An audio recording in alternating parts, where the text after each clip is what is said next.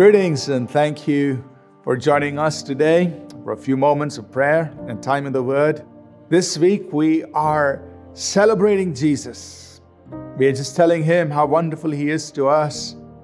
Even this as we lead up to Christmas Day and we celebrate the fact that 2,000 years ago, God stepped into our world in a very simple way, in a very humble way, to be all that He is to us today. I want to remind us about Jesus, the mighty God.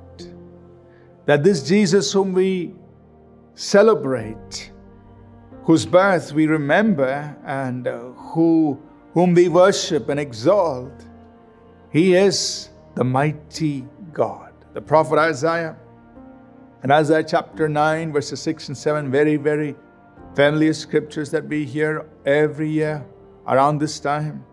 He said, "For unto us a child is born, unto us a son is given, and the government will be on His shoulder, and His name will be called Wonderful, Counselor, Mighty God, Everlasting Father, Prince of Peace.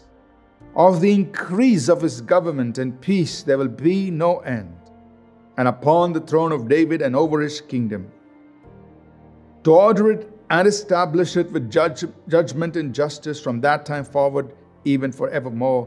The zeal of the Lord of hosts will perform this." These are verses we hear read out to us almost every Christmas season. And in these verses, Isaiah is telling us, different facets of who this son is who was born. And this little baby who was born, he says, He is the mighty God. Mighty God. So Jesus, whom we celebrate during this Christmas season, He is the mighty God. Mighty God. Think about it. That He would step into our world in order to relate to us, mere mortal beings, finite, so insignificant, and yet He would step into our world.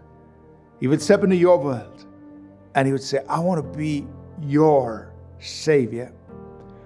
I'm coming to you to be able to speak to you, for you to be able to relate to me. I'm coming like a man. I'm coming in a form that you can understand. I'm coming in a way, speaking your language, living as you live, so that you can understand me, that you can relate to me." But actually, He is the mighty God. And for God to do this is just an expression of how much He longs to have this relationship with you and me. And we need to say, "Thank you, Jesus, that because You so wanted me to have a relationship with You, to be able to relate to You, to be able to understand You, You came in this human form to communicate, to reveal who this mighty God is, so that today I can understand a little bit, obviously not everything, but something about who this mighty God is.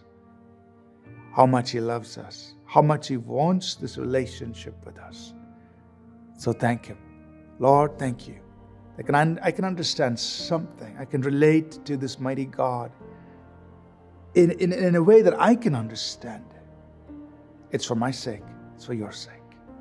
What a wonderful relationship we have through Jesus with the mighty God of this universe. Oh, how we love Jesus. Let's take a moment to pray. Lord, we thank You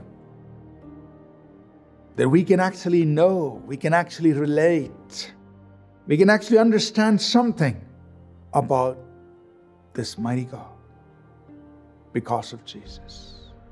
Jesus, we worship You. You are the mighty God who came in human form so that we could understand, we could relate. Thank you for doing this. And you are so special, so precious to us.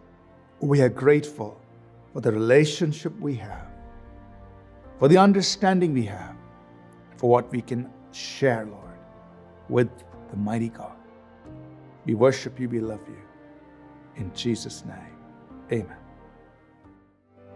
Thank you for tuning in to Living Supernaturally. For more resources to strengthen your spiritual walk, please visit apcwo.org.